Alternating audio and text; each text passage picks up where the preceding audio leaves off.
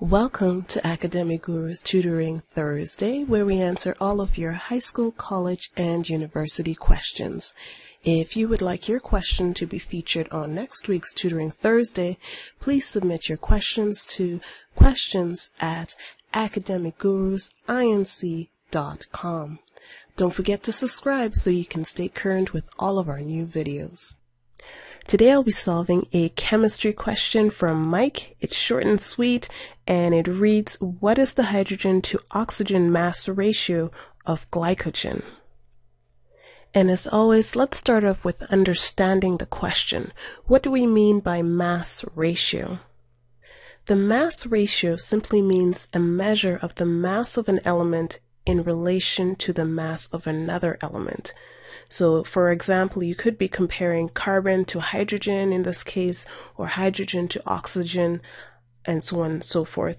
This becomes really relevant as you advance further on in chemistry when you're talking about converting mass to moles or moles to mass. So it's a good idea to get a full grasp of this early on so that later on when you get into more of the advanced chemistry questions, this doesn't stumble you. So the question is asking us to focus on the mass ratio of hydrogen to oxygen. In a case like this, I would actually start off with the molar mass of hydrogen and oxygen, which you would simply draw from the periodic table.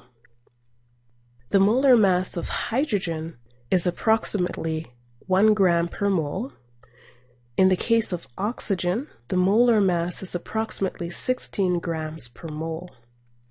So knowing the molar mass is helpful, but it doesn't help us to establish a relationship between hydrogen and oxygen. For that, we would have to refer to the molar ratio of hydrogen to oxygen. And we derive this ratio from the glycogen compound itself. We can see here that for every mole of glycogen, there are 42 moles of hydrogen and 21 moles of oxygen. So now we've determined the mass of hydrogen and oxygen, and we've established a relationship or a ratio between hydrogen and oxygen. Now we can get down to business and actually convert what we have into a mass ratio. So let's start off with hydrogen. The compound tells us that there are 42 moles of hydrogen within glycogen. Now to convert that to a mass, we multiply that by the molar mass of hydrogen. After multiplying that through, we get 42 grams of hydrogen. Easy enough. Okay, so let's move on to oxygen.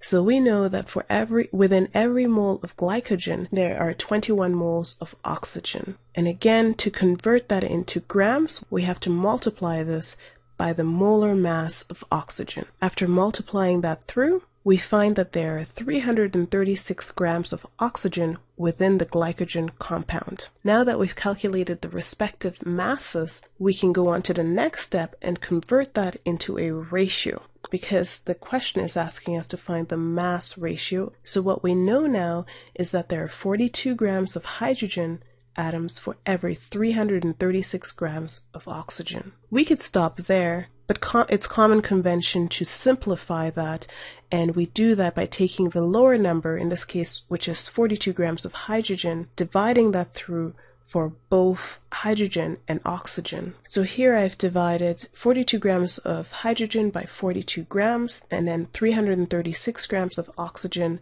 by 42 grams. And when we calculate that through, we find that the reduced ratio is 1 gram of hydrogen to 8 grams of oxygen, or simply 1 to 8. So what is the hydrogen to oxygen mass ratio of glycogen? It is 1 to 8. I hope you found this helpful. Thank you for tuning into our Tutoring Thursday channel. If you enjoyed watching this video and found it helpful, please give us a thumbs up, comment, and subscribe. We would love to hear from you. Until next week's Tutoring Thursday, happy studying.